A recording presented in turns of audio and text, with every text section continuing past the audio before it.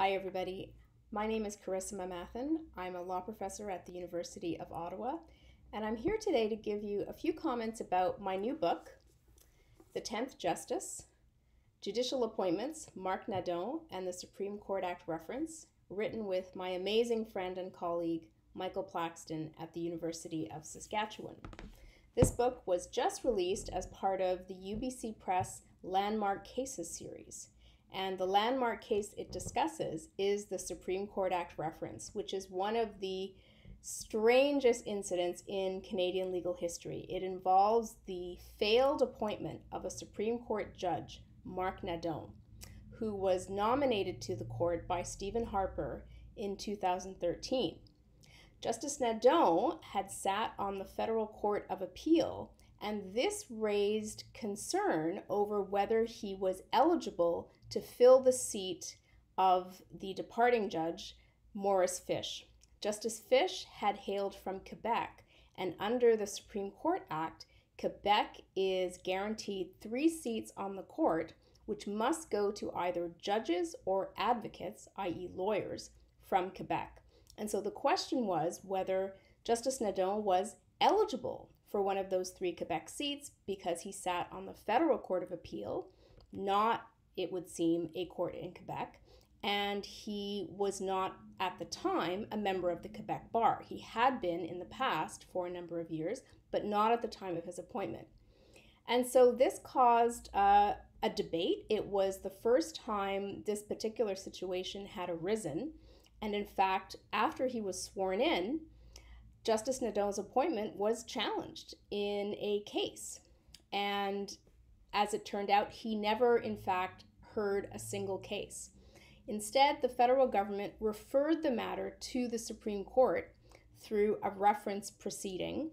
And in 2014, the Supreme Court, in a 6-1 opinion, advised the government that, in fact, Justice Nadon was ineligible because it ruled that he could not be appointed to one of the Quebec seats when he was currently sitting on the Federal Court of Appeal. The court went further to say that if the government wished to make changes to the Supreme Court Act, perhaps to permit someone in Justice Nadon's position to occupy one of those 3 Quebec seats, it would have to do so by means of a constitutional amendment. It could not simply amend the Supreme Court Act through ordinary law. Instead, the Supreme Court held that it is in fact protected under the Constitution from a variety of changes to its composition and essential features. And it held that changing the qualifications of judges was one such change. This was an extraordinarily significant part of the opinion because, in fact, as strange as it might seem, the Constitution of Canada does not specifically entrench the Supreme Court as a required institution.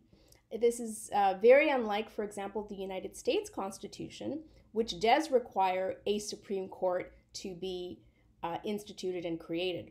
There was never such a provision in the Canadian Constitution. Instead, Parliament was given the authority to create a General Court of Appeal should it wish. And of course, it in fact did that.